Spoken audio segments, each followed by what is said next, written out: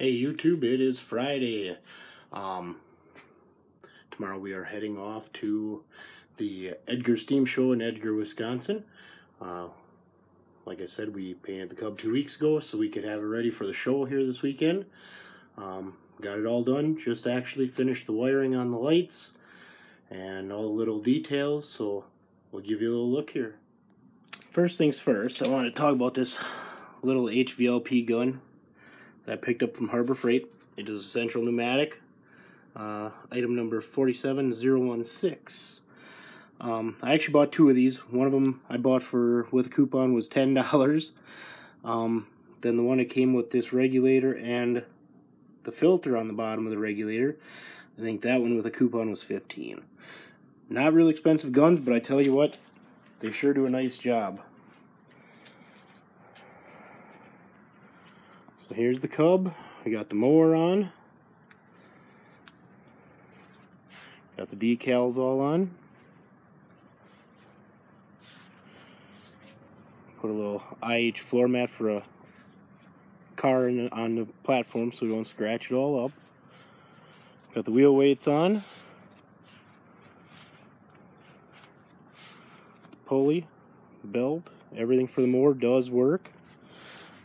This hay board here, I built it. We had a hay board from one of our other mowers, and I just used it as a reference for all the pieces. Like this piece here, I had to cut out a piece of steel, had to weld the rod on there, bend it all. Made the board. I decided to stain it and varnish it instead of painting it. I just think it looks a little bit nicer. I know it's just going to wear off when I start cutting hay with it, but it'll be alright. Now our decals we picked up, we have the vinyl decal set that we got from Maple Hunter Decals. Excellent decal kit. We've got the one on the oil filter in there. The hood decals. I don't know if you'll be able to see it or not. Oh yeah, there you go. We got one on the air cleaner. Then we have the one on here talking about making short turns without having the brake pedals locked together. And then down in here we have the one for the power takeoff warning. The only thing missing for this tractor right now is the battery cover and the front battery box panel.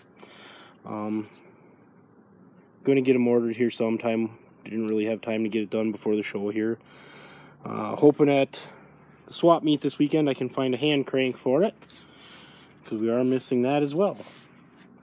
Other than that, runs excellent. We also got the Cub 22 mower decal from Maple Hunter Decals.